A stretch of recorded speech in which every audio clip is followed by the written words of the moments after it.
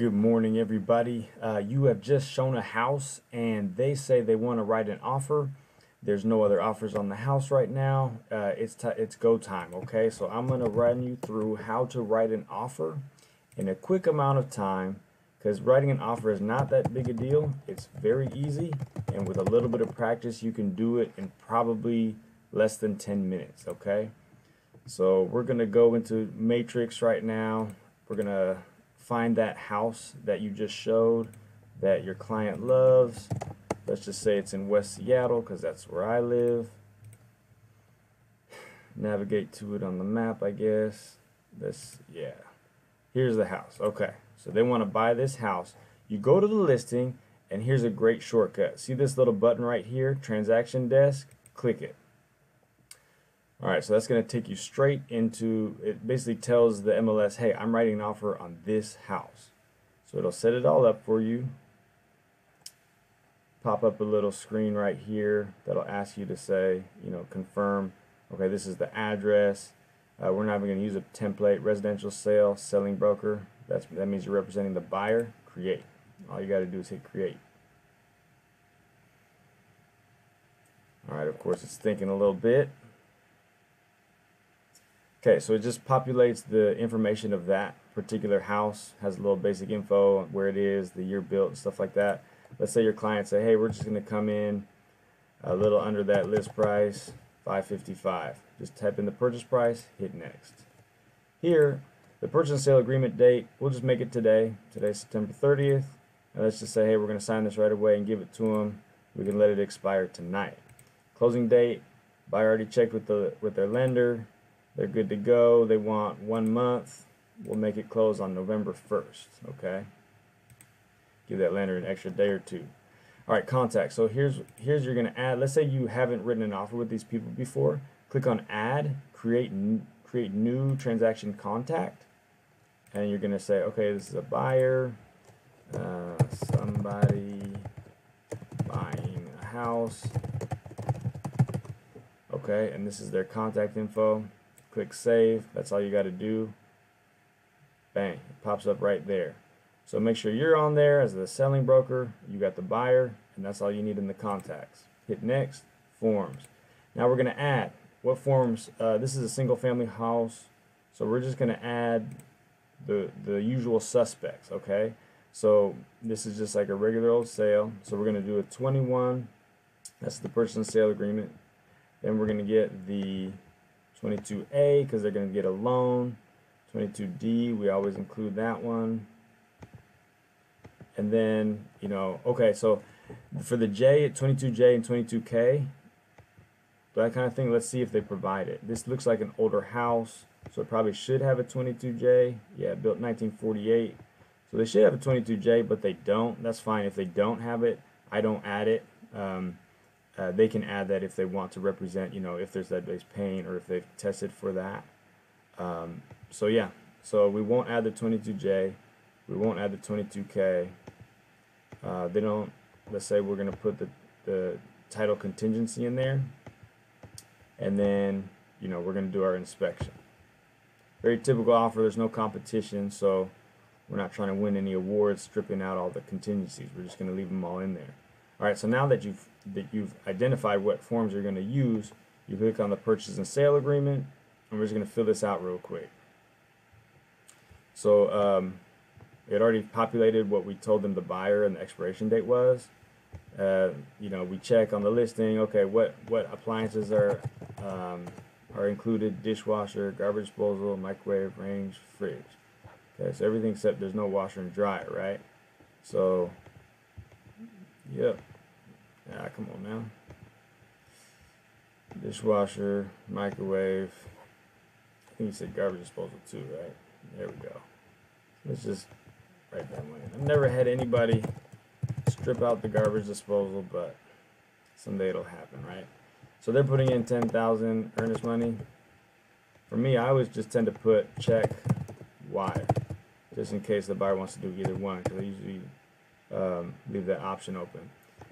Closing agent is gonna take the earnest money, the title contingency. I gotta title contingency. Who do they want? First Equity, no, Equity Title of Washington. Okay, never even heard of that.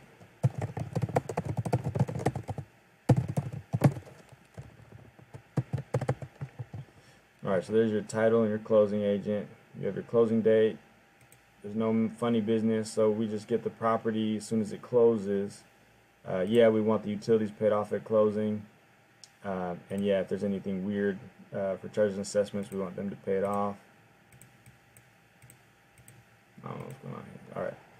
As far as seller, seller citizenship on their listing, they don't have a 22E and they don't say anything about it, so we leave that blank, and the seller can fill that out.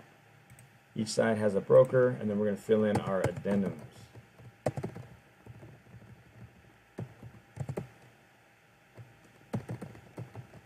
These are the ones that we already identified in that one first screen where we're adding the forms that we're going to use. So there you go. They're right there. We're not going to go over the language right now. This is just for filling out a contract. Alright, so that was the purchase and sale agreement. Now we got a couple of addendums. I don't know if it's addendums or addenda or addendae, or somebody let me know when they study Latin. But let's say, yeah, these people are going to do a 5% down conventional loan, and they're going to give themselves 5 days to complete the application and, lock in the lender and everything. So we're going to check this first box and just say, hey, give us 21 days to get our financing in order. And then if you're really bugged about us, you can, give us the notice. And okay, and this is, let's say, hey, yeah, we want $5,000 for closing from the seller. Okay, so we're going to pop that in there in that section. All right, that's good for that form. That was the financing contingency. And here we got the optional clauses addendum. All right, we always check this first box because we don't want anybody suing us because the square footage is off by a little bit. Title insurance, we don't click this. I don't click it because it's built into the purchase and sale agreement, and I've been advised by title officers that it's better to not click these boxes on the 22D. We're just gonna say, yeah, seller, you got to clean, got to get rid of all your junk. As far as utilities, let's check that listing real quick. What were the utilities? Was there gas? No, there's no gas. So it's just going to be water, sewer, electricity, and leave it at that. All right, clicking through, I don't click any of these other things for a house, so we're all done. Now the identification of utilities, I don't fill that out, we just leave that blank.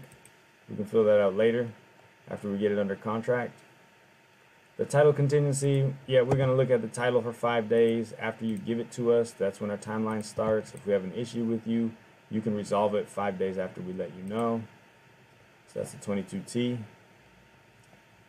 And now the inspection addendum. This is like the big, get out of jail free card where you can kick the tires as much as you want during this period, and then the transaction really tightens up when you're done. So on a typical buy, I will have a 5-day inspection contingency. Since that's a timeline of less than, it's 6 days or less, then that's business days. So that's 5 business days, which means generally 1 week. But if you go under contract on a weekend, like a Saturday or a Sunday, then you'll only have until Friday. Okay, so that's one thing to know. It's not like an honest week. It'll end on a Friday if you go under contract during the weekend. Okay, and if we need an extra inspection, give me 2 extra days for that. You have 2 days to respond once I let you know what we need from the inspection, and then we have 2 days to respond to you after that and wrap up the deal. Repairs, you got to do those 3 days before closing. All right, so those are all the forms. Click next. These are the documents that the listing agent has uploaded. So they got a Form 17. So that'll pop up when we get into the signing. So here on the right side, you got these buttons. These are all to do with your transaction that you're working on right now, okay? So like, for instance, forms here, that's the forms for this transaction. Whereas if I click on this forms link right here, that's going to put me back to all the forms in general, right? So we're trying to stay within this transaction. So I hit forms, hit signings. So that's what we're doing next. We're signing, add and then 2205 Southwest Myrtle offer. That's what I'll write in. Save. And it already knows what to do. It says like, okay, yep, who's your participants? On this one, since there's no 22J, I would have to sign the 22J, so I would click myself and put myself as a signer, but that form isn't in here, so I don't have to sign anything. I'm just sending it to my buyer. Let's click on documents. We're gonna add all of these, the 21, the financing, optional, utilities, title, inspection. We have the form 17, and this is their legal description. Yeah, that's their legal description. So we're leaving all that in there. Hit add, and it's just gonna fill it all in for you. Oh man, we're on top of 10 minutes. I was hoping we could do this in 10 minutes, but we're pretty close now. So just so you know, I always put the legal right immediately after the contract, the forms, and the form 17. If there's a 22E, I put those last because those you don't attach to the contract. You don't attach them to the purchase and sale agreement. Whereas the legal description is part of the contract. Kind of, I don't know, splitting hairs maybe, but then we click design. It's thinking a little bit. All right, so and we just review everything, right? So one of the things that we might do is, you know, the closing date, we've set that for 30 days, but maybe we want to act like, oh yeah, no, we can close earlier, we think, you know, that's like the worst case scenario. So then you might click in for sooner there, right? Let the seller know, hey, yeah, we want to close this as soon as possible. So anyways, yeah, we got everything filled in from the previous screens. Now we're just going to scroll through, make sure everything's on here. You know, this is not a multiple offer situation, so we just leave in like this verification period, for instance. The financing contingency, yeah, everything looks good. We just filled it out.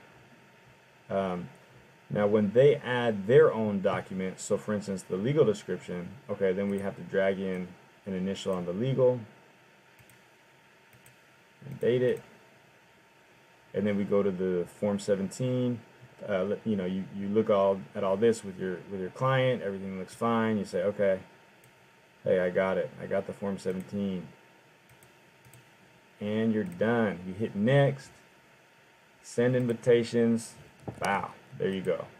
So that is how you write an offer on a single family home when there's no competition, and it's pretty easy.